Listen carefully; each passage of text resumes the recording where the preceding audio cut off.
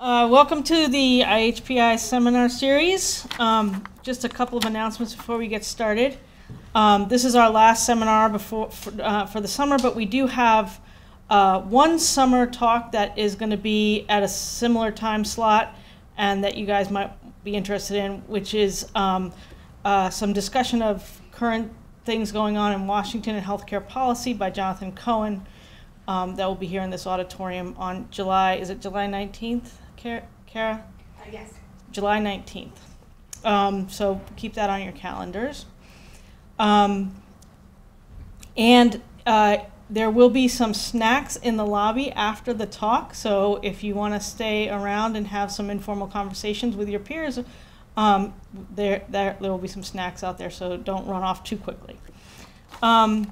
So for today we have our guest speaker is Dr. Mahshid Abir, and Dr. Abir is an emergency room physician and a health services researcher who's been with IHPI for many years, and she has a joint appointment with the University of Michigan and RAND.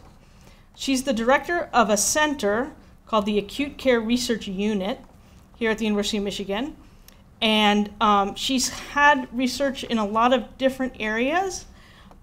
She's done some studies on the interaction between emergency room services and inpatient work, ambulatory care, mostly focused on how to make those connections work better and provide better outcomes for patients.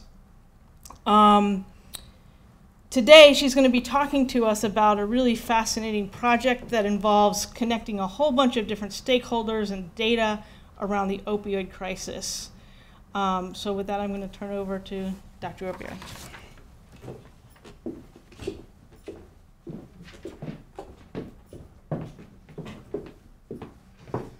Good afternoon. Thank you so much for the introduction.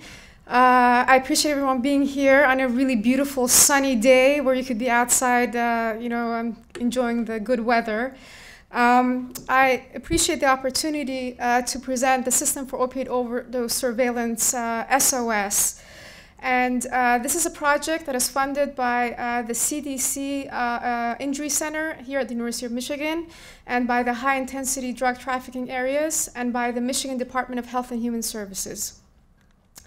So, as Caroline mentioned, I'm an ER doc, and we are on the front line of everything. We're the safety net.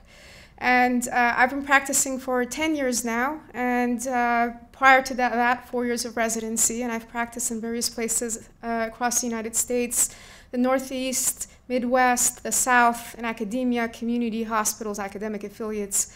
And what I can tell you for sure is that the opioid crisis does not spare anyone. Doesn't matter what you look like, where you come from, how old you are, what you have in your bank account. So it does not discriminate in that way. And for me and my colleagues in the emergency department, it's very personal. Okay, so we deal with people who come in half dead or completely dead, and some of them we save, some we don't save. And I'll share a couple of stories from my own experience recently. So a couple of months ago on a Sunday morning around 9 in the morning, I had a shift at the adult ER here at Michigan Medicine. And suddenly we get two critical patients from the parking lot, two young adults, a male and a female. And the respiration rates for both was in the single digits. And they had shot up some kind of opioid in the car with the hopes of being found in the ER parking lot so they could get saved if they used too much of the opioid. So in that situation, we happened to save both of them, and many others we don't. And also, it's getting scarier. So the kind of things that we're seeing right now is, for example, Narcan, which is the antidote for opioid overdose, is also being abused. So on one shift, we had 3 kids come in, and I use kids because now I'm in my 40s, so I can do that, young adults, who chief complaint was Narcan party. So if you can imagine, what is Narcan party? Literally, that was the chief complaint. You can't make this stuff up. So apparently, they were all at a party in Ann Arbor, and they had Narcan, and there was a designated Narcan shooter, okay, like a designated driver, so that if the others at the party overdosed, that the person could administer Narcan and save the people. That's scary. And the other scary part is that a lot of people don't know, depending on how much opioid you use, that one dose of Narcan is not going to last that long. So that it's not going to save you ultimately if you don't have enough backup Narcan. So a pretty scary kind of like outlook here. And in the ER, we usually deal with the tip of the iceberg no matter what the condition is. I mean, we see a lot of kind of, smaller things like toe jam and my hair hurts, whatever. But we see a lot of things, the extremes of disease, right? So opioid overdose is the extreme of the opioid abuse disease. And that is, again, something that I gravitated to understanding out of my own personal experience as an ER doc. So how big is the problem? So as I was making this PowerPoint, I was sitting with my 8-year-old son, and he was really interested in this particular one, and he was describing to me that, Mom, the one on the red looks like a really bad problem. Yes, it is a very bad problem, this opioid crisis, but we really don't know how big it is. We know it's really big. We really don't know how big it is. And why is that? Because we don't have ways to do surveillance of fatal and non-fatal overdoses in a timely manner. So, for example, in Michigan, how bad is the problem? Where are the hotspots? Which communities are in most trouble? And this is information that's really important. Why? Because as much as the federal government and many other entities are throwing money to understand and address the opioid crisis, there's not enough money to go around, right? So understanding which communities are in most trouble so that you can target both public health and law enforcement interventions is absolutely critical. So what is the current state of opioid surveillance in the country? It's in really kind of bad shape. So for the most part, a lot of individual counties or health departments, and this is not just in Michigan, this is in many other places, they're doing kind of one-off surveillance. They're doing their own thing. And when you do your own thing, your system doesn't talk to the other systems in your state or to other states, and it's not scalable, and a lot of times it's not sustainable. So doing one-off kind of initiatives is probably not the long-term solution. Also, using outdated or manually collected information. Okay, so when you look at a lot of the talks that folks in Michigan do and talking about the crisis in Michigan, you will notice that a lot of the data is from 2016. And you're lucky if you see any data more recent than that.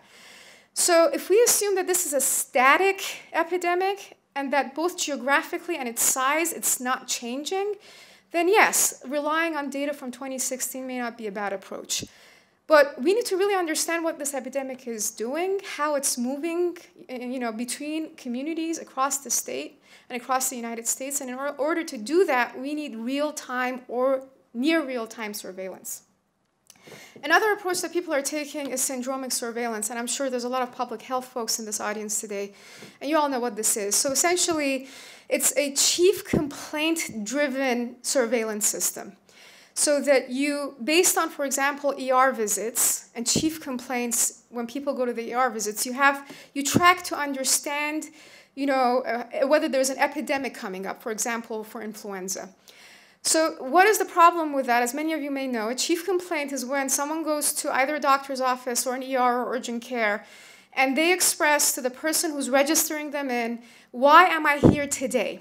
And in the case of the ER, a lot of times it's the nurse's opinion or the patient is not even responsive, and it's the team decide, well, patient is here for unresponsiveness, and they assign a chief complaint. That is not the final diagnosis of the patient. So because there's no medical workup that's been done. It's purely an impression, an initial impression, imprecise. And so, for example, the state has a surveillance system that's based on syndromic surveillance, which, again, many places use, not to put it down. However, again, it's chief complaint driven, and according to the state, they have never been able to foresee an upcoming epidemic, ever, and it's been around for years. So that tells you that, it's probably not the best approach. And when I talk about, chief complaint, it's compared to an ICD-10 code. So the ICD-10 code, which used to be an ICD-9 code until recently, is the actual diagnosis that after the clinical workup has been done, what is the diagnosis of that patient? That is a lot more accurate because at that point, so for example, in the case of overdose, you have a history, EMS or the ambulance tells you that there was a needle in the person's arm, you have a urine drug screen, you may have other information that helps you decide whether or not the person had an opioid overdose. Another approach people are taking is taking counts of opioid overdoses by counting Narcan administration either by police or by ambulances or EMS agencies. And again, just and a lot of you may already know this, but Narcan is a pretty harmless medication that is meant to reverse an opioid overdose. Now, when EMS or police find an unresponsive patient or person in the field, especially given the current epidemic, they go ahead and give them Narcan as they should. However, if someone had, passed out from a cardiac reason or a lung reason, or they had a stroke or a bleed in their brain, or a completely different reason unrelated to opioid overdose, they will be counted in. And that's a problem. So that is also inaccurate. And, talking about Narcan and using that for surveillance, there is a system that some folks across the country are using, particularly in the Northeast, called ODMAP. And ODMAP is a very clever system. It maps geocodes where overdoses occur, and it relies on a couple of pieces of information. So incoming data from police and EMS from the field on individuals with location of suspected overdose. Sometimes they suspect overdose, again, if there's a needle in the person's arm, or there's drugs on the scene, or there's family or friends who say that, yeah, the person was shooting up heroin.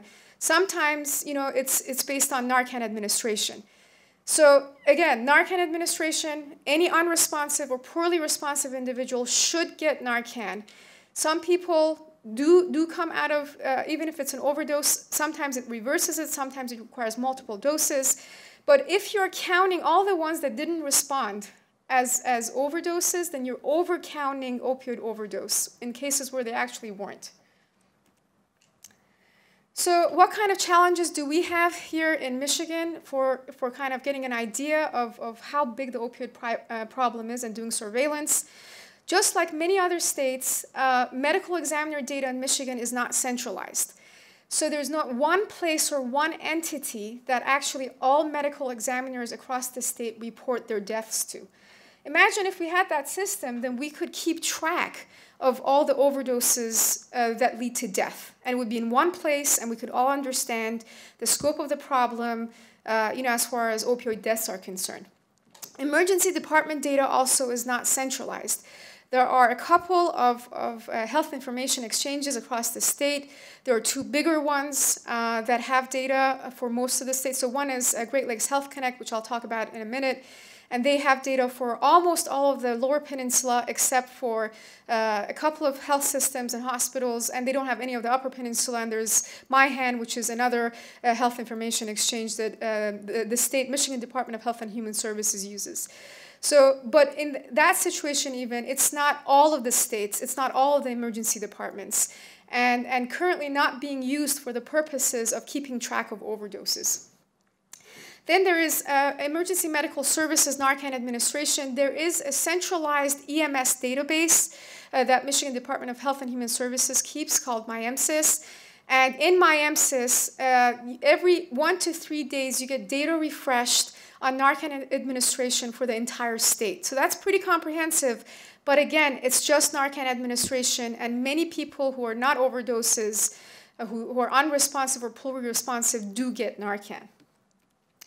So I want to briefly talk about this recent data. We actually crunched these numbers last week. This piece of the project is funded by the Michigan Department of Health and Human Services. And the purpose of this piece of the project was to look in Washtenaw County to see what is the positive predictive value and sensitivity of Narcan administration for detecting opioid overdoses. So we used 2017 data for Michigan Medicine, so our own emergency department, and all transports to our ED by Huron Valley Ambulance, which is the main ambulance agency in Washtenaw County. And this is 2017 data, and we measured the positive predictive value of naloxone administration as an indicator of opioid overdose. So we had 145 cases of naloxone transports to Michigan Medicine by HVA. Of those, 59 cases received an ICD-10 code of opioid overdose. So the positive predictive value is 0.41. Number two, we measured the sensitivity of naloxone administration as an indicator of opioid overdose. So 108 Michigan cases with an opioid overdose-related ICD-10 code were transported to the ED by HVA. Of those, 58 cases received naloxone from HVA. So the sensitivity of naloxone administration for picking up cases of overdose is 0.54.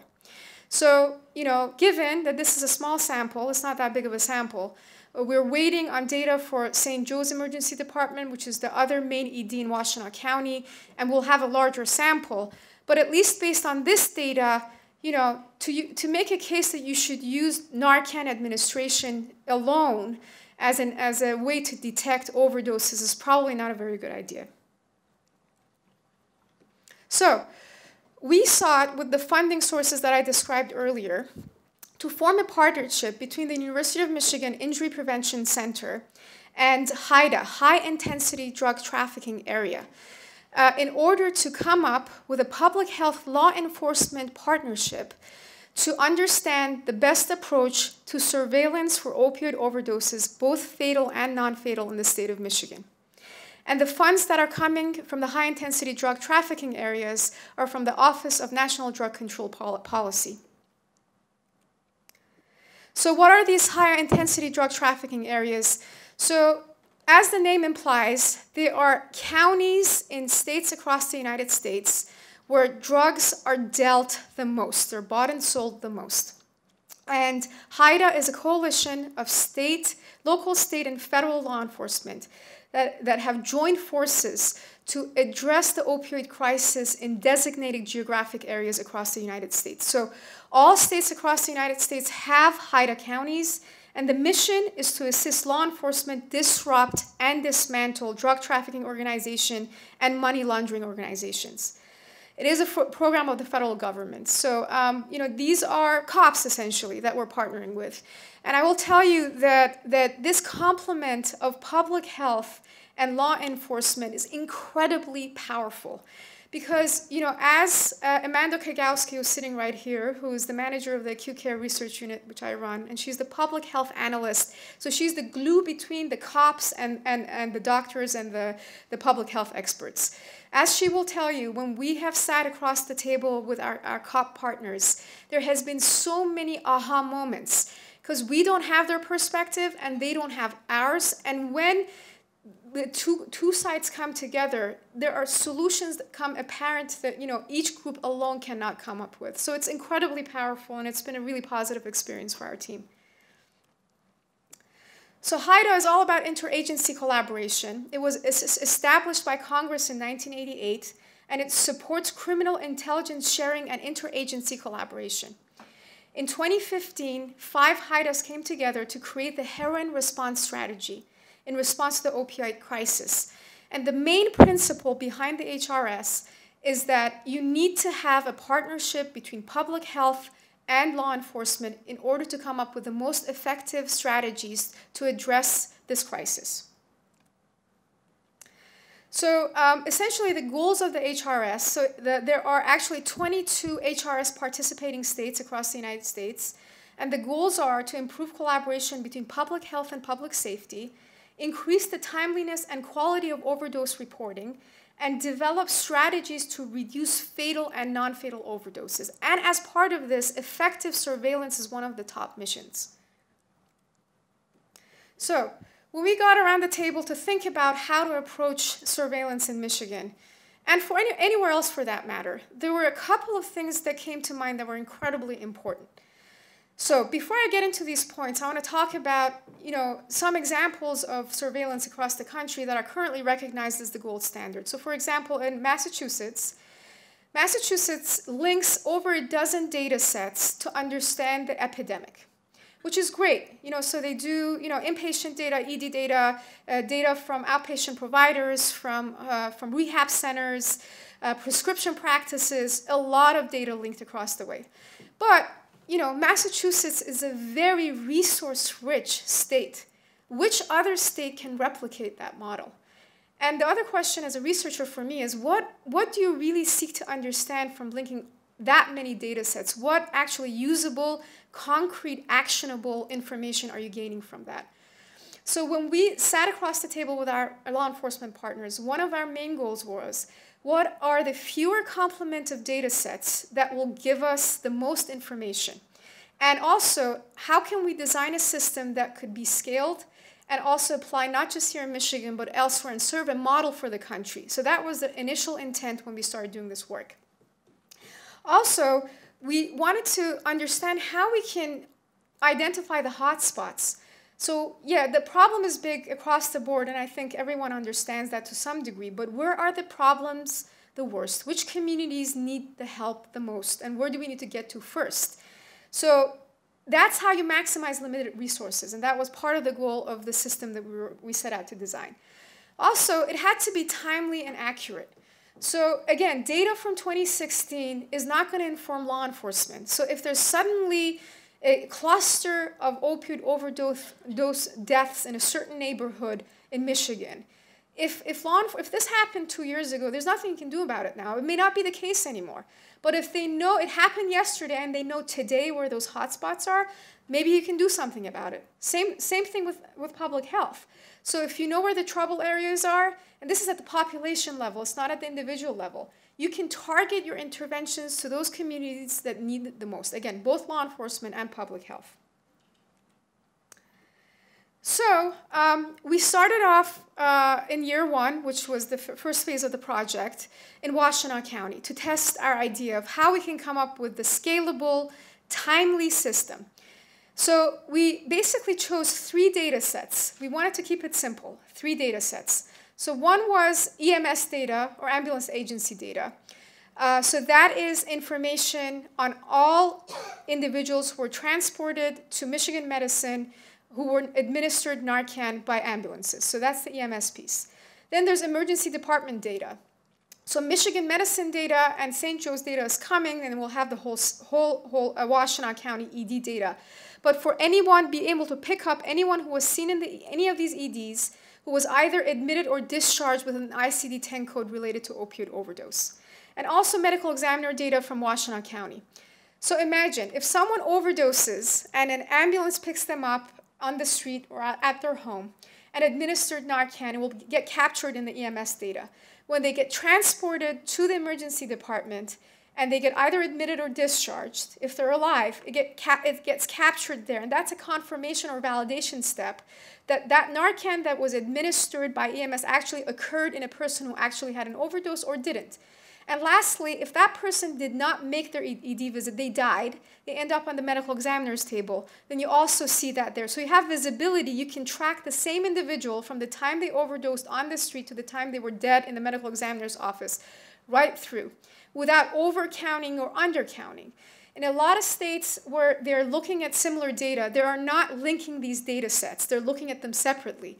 So the same individual that would show up in each of the data sets would be counted 3 times. And you would have no idea that that's redundant because you're not linking the data. What we're doing is that we're using all 3 data sets, the EMS, ED, and medical examiner data, in a fully identified way.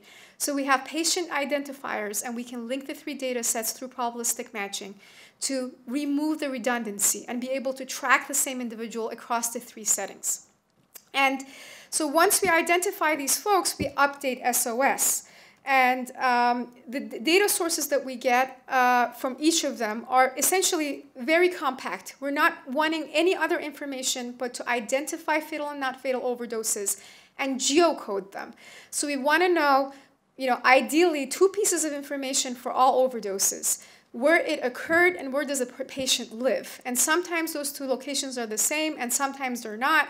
But that's the information we want, because we want to hotspot the areas that have the biggest problems with overdose. That's the goal. So to accomplish that, we've kept the list of variables that we're asking from each of these data sets pretty compact. So we have per person's name, the date of the overdose, date of birth, incident and or home address, outcome of the overdose, whether it's fatal or non-fatal, race, gender. And from the EMS data set, we're going to know that they were administered Narcan. From the ED data set, we're also going to know their ICD-10 code, so their final diagnosis. And we're going to have a urine drug screen. And from the ME data for the deaths that occur, within 4 to 8 weeks, depending on the medical examiner, we're going to actually get the toxicology report. So we're going to know the offending agent or agents that resulted in the fatal overdose. So this is the data that we have. So this is for 2017. So again, this is the pilot from phase 1. And just to give you some sense of the total numbers, the total non-fatal overdose is 147, and the total fatal is 71. And across the board, you have more males than females, and more white individuals. And the peak of overdose for the non-fatal is in the 25 to 34-year-old range. But clearly, we're going to have access in the system to some of this demographic information. But again, the biggest goal here is geocoding and understanding where these are occurring. So this is data from January 1st, 2017 to December 31st, 2017. And what this is representing is the EMS data, the ED data, and medical examiner data were, again, linked, and all the redundancies were removed. And this is actually showing you two things for all the non-fatal locations. The orange is the residence location, and the green is the incident location. And based on this data for that full year, we identified the hotspot zip codes, so and they're the ones that were listed. We have a similar map for the fatal overdose locations. So the red dots are the incident location, the blue ones are the resident location, and the hotspot zip codes were identified for the overdose deaths here. And in case you're wondering, about 40-some-odd% of the time, the location of the overdose and the home location overlap. And our law enforcement partners tell us that they're not surprised by that because the majority of the time, the place where the drug is bought, the person usually uses it within a mile of where they buy the drug. So they weren't surprised by seeing the numbers that we came up with. And we have some very recent data to share with you from last week. Again, importance of having timely data. So this is for ED data and EMS data linked again. And you see the non-fatal overdoses in this map that show the hotspots and some demographic information. So, I can stop for some questions here before I go on. Go ahead. That hotspot map doesn't take into account the population in each of the count of the zip code areas. How did you deal with that? So we haven't dealt with that yet, but the system itself is going to be projecting the rates, and it's going to, once it's actually up and running, will be based on the rate of the population, so that you're not, for example, on the Upper Peninsula, where it's not populated, you're comparing apples with apples at the end of the day. So the data that I showed does not account for that, but ultimately the system will. Because it seems like it was just picking out the most populated. It probably is at this point. The data that I reflected, because it's not, the population rate is not really accounted for. Are there any among the ED patients who got naloxone did not have a ICD-10 diagnosis of opioid overdose? Are there any patterns among that group in terms of, is there a systematic way for undercounting these? Because it seems like your non-fatals are kind of undercounted, and I can imagine a variety of reasons why.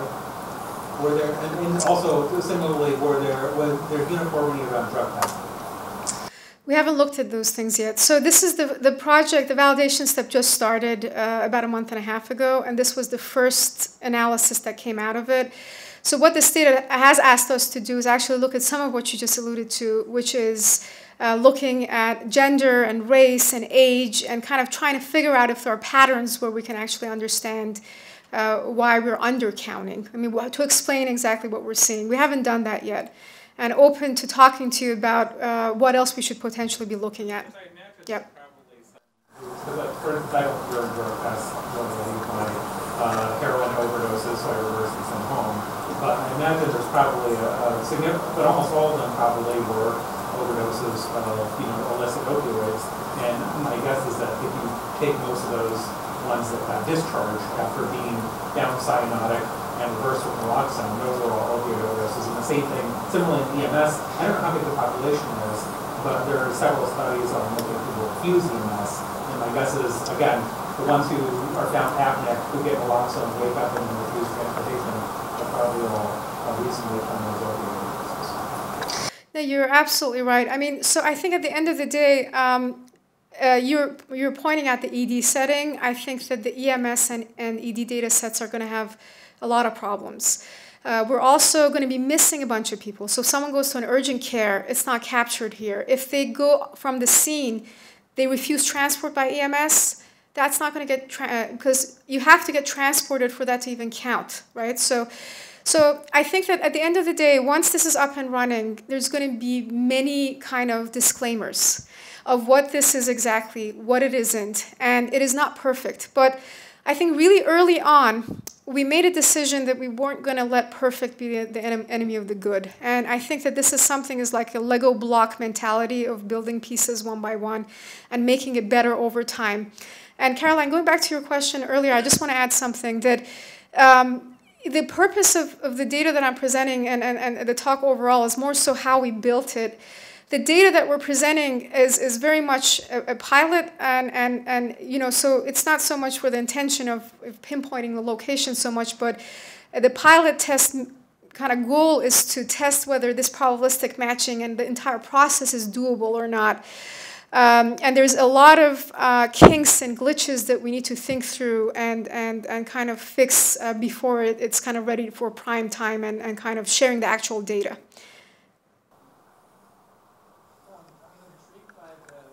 Sensitivity of the initial data of the naloxone administration, how it was so low. And I'm curious if you could speak to that, like what the implications of that are for surveillance and just for treatment in general. If it's a safe med to give, and is it just that people aren't that sick and they don't really need it? Or how is overdose defined here? Like, I would think that they would need it if they were truly overdosing. That's an excellent question. So, you know, Amanda and I, before we set up to do this analysis, we didn't find that anyone else has done this particular analysis. Now, maybe lurking somewhere out there. I want to put that out there for a second. Number two is, based on my own clinical experience, just my own anecdote, my guess was that it would actually be closer to 33%. And you know, I thought it would be even more dismal than that, because I think in the ER, at least when I give Narcan to my patients who are poorly responsive or unresponsive, I'm lucky if a third of the time they come about. So, you know, so we'll see what the St. Joe's data says. But going back to your question of what is the implication for all of this? When we shared this data actually yesterday on a phone call with our law enforcement partners who are a big fan of the OD map that I shared, they love that. Their first reaction was, oh no, so we're giving all these people Narcan, and should all these people be getting Narcan? And that's when I said, no, that's not the takeaway message here at all. So Narcan is a harmless drug. This is a really, really bad epidemic. People are dying, more so than motor vehicle collisions now. So if someone is poorly responsive or unresponsive, they should be given Narcan. However, the take-home message is, Narcan administration alone should not be used for surveillance and for counting overdoses. So that you know, you shouldn't say that, oh, well, you know, in such and such county, you know, last month, you know, 30 patients got Narcan, so that means that there were 30 overdoses. That you can't do because of the numbers, at least based on what I just shared with you, which is, again, preliminary.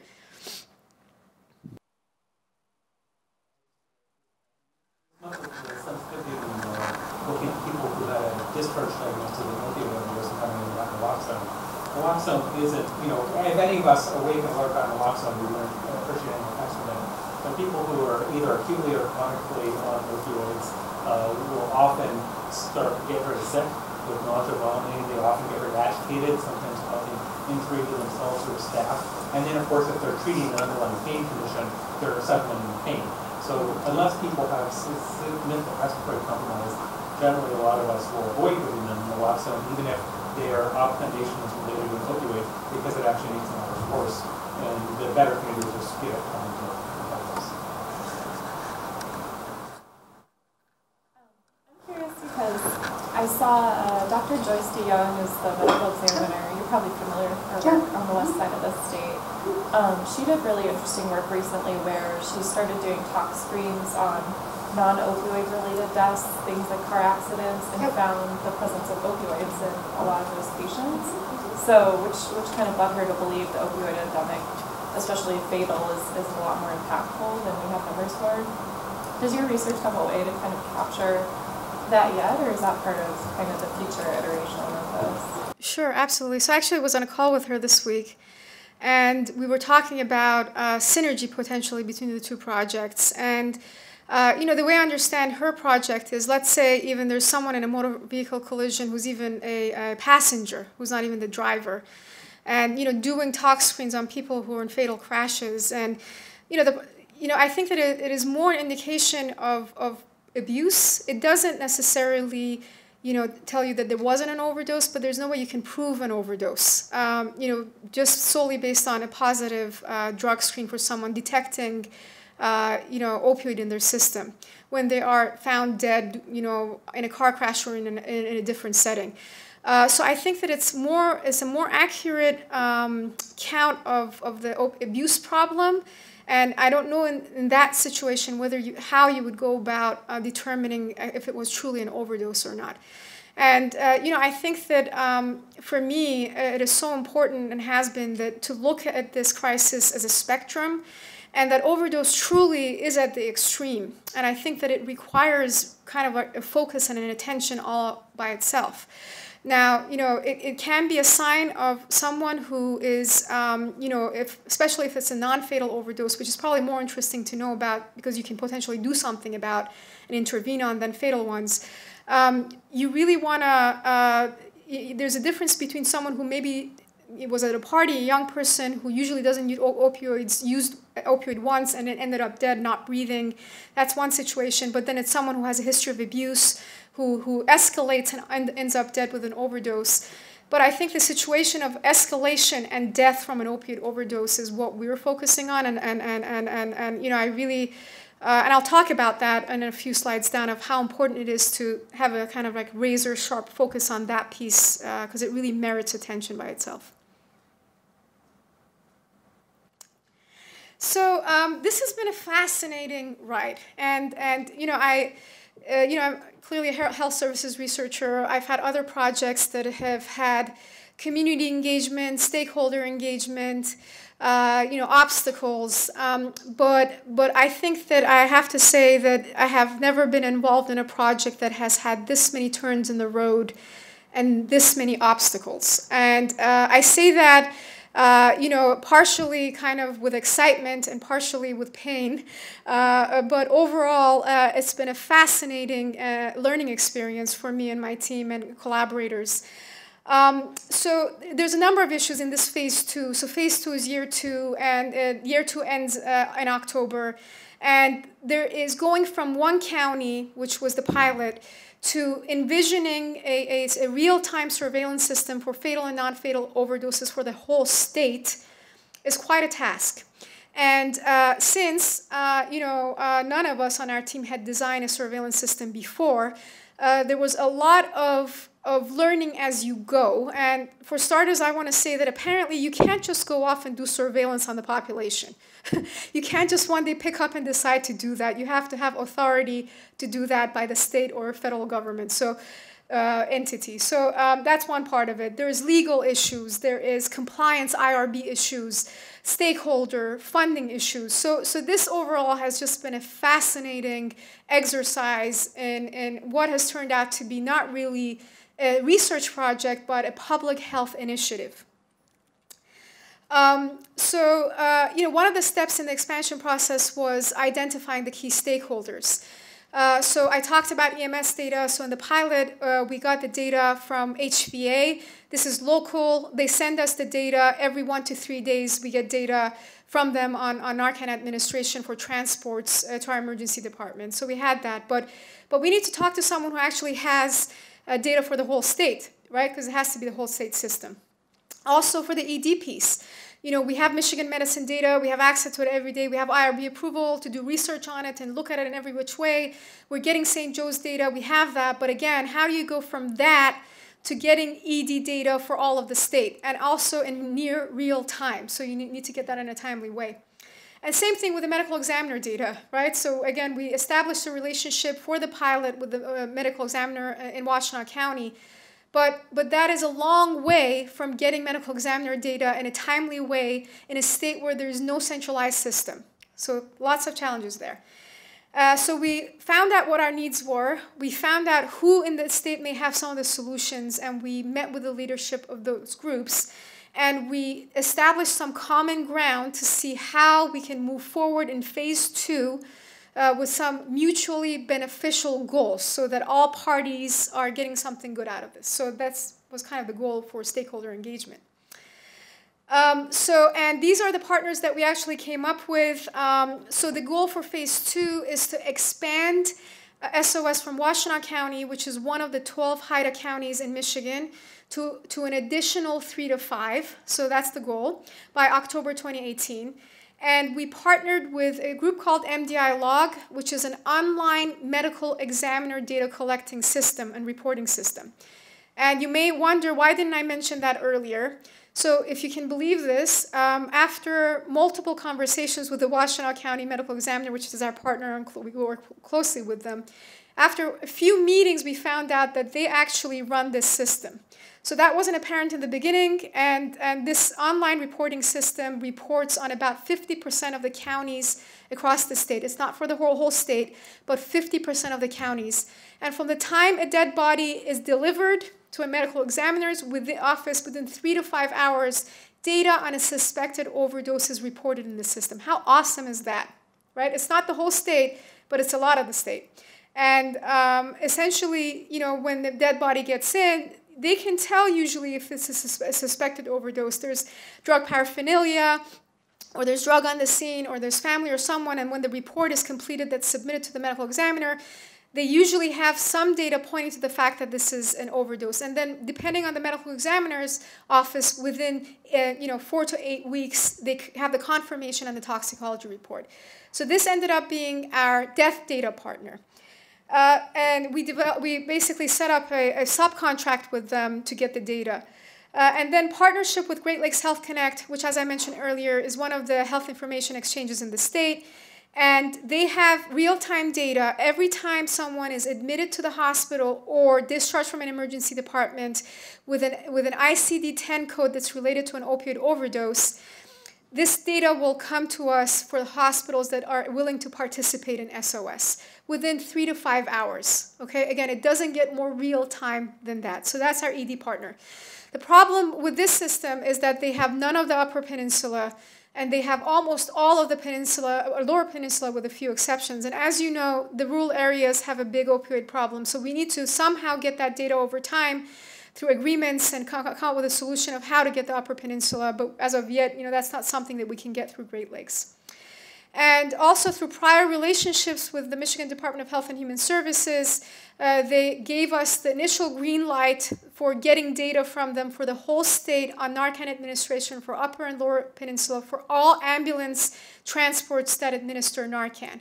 And our IRB, once we got the IRB, which I'll get into in a second here, from Michigan Medicine, which was is not regulated. Once we had that, we're able to proceed with the IRB application for the state and an application to get their data.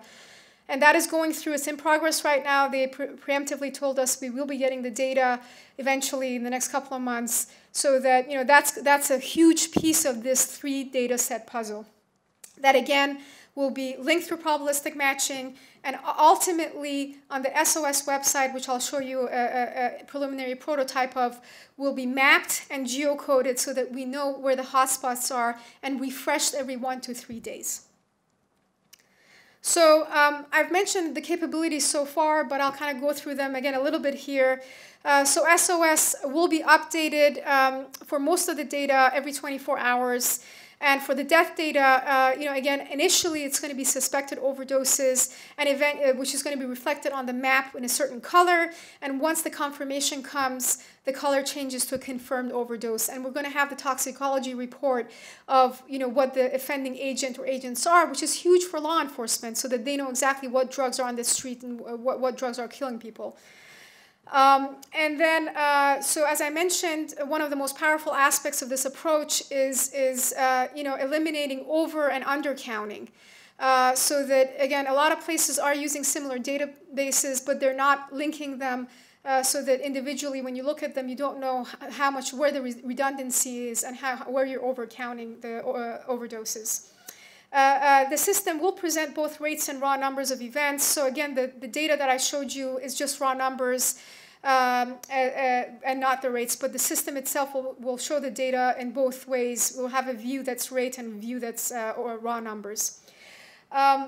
We'll provide both location of home and location of death for fatal overdoses and non-fatal EMS, and allows for tracking the movement of the epidemic across communities in the state. The county level data will be open to the public. So imagine you log on to this S.O.S website. Anyone can see the map at the county level, but for everyone else, which are the key stakeholders who provided the data for the system and others who need to know this data, it's going to be password protected. And you will go in and you'll be able to see the data, the overdoses at the census tract level. Now, from a legal perspective, we would have been able to actually give access to the public to the census tract data. And what we would have done is that within the same census tract, the dot of where the location of the overdose was or the home location was wouldn't have to be the exact place, but a randomly located dot within that same census tract. But we really didn't feel that, although legally and from an IRB perspective, we didn't need to be this careful, we didn't feel like anyone needs to know that information outside of people who have to do something about it. So we want to protect this data and be kind of very careful with it. So we are not going to, the average person is not going to have access to the census tract level data. So regulatory review. So this was quite a process. So again, we had IRB approval for the county of Washtenaw County, and for that, it was a research project, so we were able to do number crunching and ask all sorts of questions from the data. But we were now moving to the larger kind of the statewide system vision. And to do that, there was an obstacle. And the obstacle was that to use Great Lakes Health Connect data, so that's the ED data, we would not be allowed to use it for research. Big problem, right? So that we could use it for surveillance, but we cannot use it for research. So we had to somehow make a case to the IRB here at Michigan Medicine that this is surveillance, that yes, the Washtenaw County one was a research thing. We were pilot testing it. Now we're moving on to bigger things. And this is now surveillance and not research. And then we had to learn a lot about the differences. And this is fascinating to me, and hopefully you'll find it interesting. So public health surveillance can be classified into, again, research or non-research. And when it's research, it's meant to produce generalizable knowledge. When it's non-research, it monitors the population for frequency of occurrence of a health condition. If it's researched, it may be used to invoke public health prevention or disease injury control, but is not the primary goal, is not informing public health. For non-research, invokes public health mechanisms to prevent or control disease or injury. And if it's research, the primary intent is usually producing generalizable knowledge. And for non-research, the primary intent is produce information about the population. And in the research aspect of surveillance, again, the scope of the inquiry is broader than assessing occurrence of disease or injury. And non-research is not hypothesis testing. So again, it's tracking a certain disease or condition among the population and not generalizable. So we had to do a lot of homework in meetings with the IRB and understanding this so that we can make a case, having the obstacle again of not being able to use one of the main data sources out of the three, the ED data for research, so we couldn't do that. So we had to make this a purely surveillance system, and we had to make a case that it's not just public health surveillance, it's non-research public health surveillance.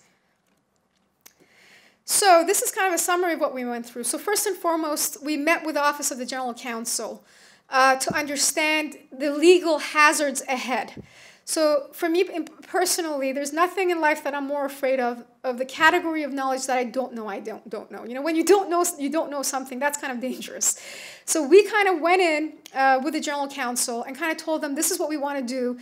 tell us everything legally that we want to be aware of and pretend like we don't know anything and really didn't know anything about the laws surrounding, particularly studying substance abuse in patient populations. I mean, so there's laws around that that you have to be aware of. So it was really good that that was our starting point. That informed our subsequent meetings with the IRB, Michigan Medicine, of which there was many. And in order to finally get this approval of this designation of not regulated, the CDC Injury Center and Dr. Rebecca Cunningham got a letter from the CDC saying that, yes, indeed, the project that they're trying to do is public health surveillance, non-research. And that was like that morning when I got up and saw that letter, it was like my birthday. It was incredible. So, and that's when we got the designation of not regulated. So it was quite a process, a lot of obstacles, but it was really necessary. And I want to add one thing here is that, I mentioned the 3 data sources. So obviously the EMS data that we're going to get from the state, the ED data that we're going to get from Great Lakes Health Connect, and the medical examiner data. And this project has been amazingly a community and stakeholder-based participatory research project every step of the way, and it will be toward the end, I'm convinced of it. The reason why I say that is although we have a subcontract with Great Lakes Health Connect for them to give us this data from the EDs and hospitals across the state, every hospital that is going to participate is going to have to give an approval for the data that they're giving to Great Lakes Health Connect that will come to us to be used for this purpose. So that's an additional step. And in order to get buy-in from this hospital, we've got buy-in from a number already, but in order to get buy-in kind of like en masse, we actually have a co-sponsored meeting in Lansing next week with Great Lakes Health Connect, where all the hospitals that are participating in Great Lakes are hopefully coming. They're invited. They're hopefully coming so we can present this and get buy-in in a larger scale from people. And same thing with the medical examiner data. So MDI log gets data from 50% of the counties across the state, but every medical examiner that gives the data to MDI log will have to approve them sharing that data with S.O.S for this purpose. So we have our work cut out for us. So this is a picture of the prototype of the website. It's very preliminary. Again, there are many glitches that we have to sort out and challenges ahead of us, but preliminarily we have a website. So you would log in and you would see this kind of hello, welcome page. And ultimately, there would be a map of Michigan. And as we get data from the other counties, this map will be filled in. And if you're a general public person, you go on the website, you can see, how many to date, there's been overdoses, fatal and non-fatal in your county. And when you log in, if you have a login and you're able to get in, you see it at the census tract level, which is, again, very helpful. But even in that situation, the exact location of overdose in home for both fatal and non-fatal overdoses is never going to be revealed. The dot is going to be randomly located somewhere within the census tract. But we believe that this is enough detail for public health and law enforcement interventions at a population level to inform, again, interventions. And there would be a heat map view. There's going to be just different views of the data presented, and again, refreshed every 1 to 3 days. And there's going to be some demographics, so you have some idea of the age, gender, and race of individuals who are experiencing these overdoses. So what are the next steps? So our goal is to, as I mentioned, there's 12 HIDTA counties in Michigan. Of the 12, Washtenaw County is one. The 3 to 5 that we're going to be adding are going to be HIDTA counties. So we're starting to get a big bang for our buck. So we know already these HIDTA counties are where the drugs are sold most commonly. So we believe that this is the place to start with S.O.S. We're adding those counties, but ultimately the goal is to get a statewide system in 3 years, and we've already had many conversations with the Michigan Department of Health and Human Services. I presented the project at the Governor's Commission a few weeks ago with the explicit intent of asking for them to support this as a statewide system. And what kind of implications does it have? So, I think I mentioned that as a researcher, it pains me not to use this system for research, right? I mean, it's kind of like, oh my God, it's all here. We should be doing so much more with it. And in time, I believe, I think if we started off that way, we would never be able to pull this off. As it is, there's many challenges ahead. But down the line, I believe once people trust us and they give the data and they see it's working and with the right permissions, that there's a ton you can do. So you can take that from a population level system to individually tracking people. So imagine if you do some kind of a modeling around how many non-fatal overdoses would it take for your next one to be fatal, right? Some predictive modeling around that. And imagine the guy or a woman comes to the ER and you give them a slip that if you continue at this rate, you may die next time. I don't know if IRB would approve that or not, but I'm just saying that there would be kind of individual level implications. And also a lot of the questions I get as well, linking them to prescribing data sets and all sorts of other data sets. Down the line, absolutely. But I think that keeping this system simple right now, again, with explicit purpose of identifying fatal and non-fatal overdoses, is a heavy, heavy lift in of itself. And if we complicate it, we may not accomplish the goal. And again, implementing interventions for multiple repeat offenders. So there's one person in the data set from 2017 that had, I believe, 7 or 8 non-fatal overdoses. So you can imagine that the risk of that person dying is really, really high, right? And that's just in our ER. Who knows where else they're going?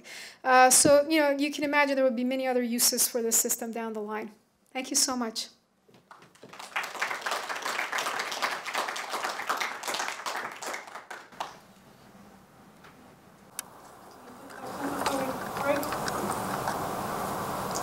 You talked about standardizing and matching the data from the different sources. Can you talk a little bit about that, how you do that? Sure, absolutely. So as I showed in that slide, there's multiple patient identifiers. So the way that we're going to do the probabilistic matching is that we're going to basically say that if it's the same name and it's the same date of birth and it's the same home address, then it's probably the same person. And that's going to be one of the disclaimers on the website. There's going to be many disclaimers. That's going to be one of it. It's not perfect, but it's pretty close.